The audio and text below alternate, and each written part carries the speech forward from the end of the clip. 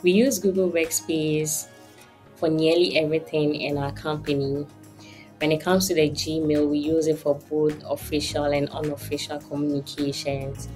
When it comes to inbound communication, we use the Google Chats, and then the outbound, the Gmail. And when it comes to creation of documents, we use the Google Docs to create our SOW and our proposals.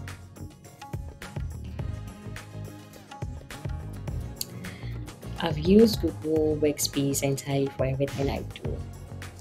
Now, before, when I'm working on a lot of tasks, I spend like 80% of my time navigating on which tab I was working on before and after. But with the introduction of grouping of tabs, um, I'm able to organize myself properly to work on a lot of tasks and all that, which has increased my productivity to be 100% when it comes to that.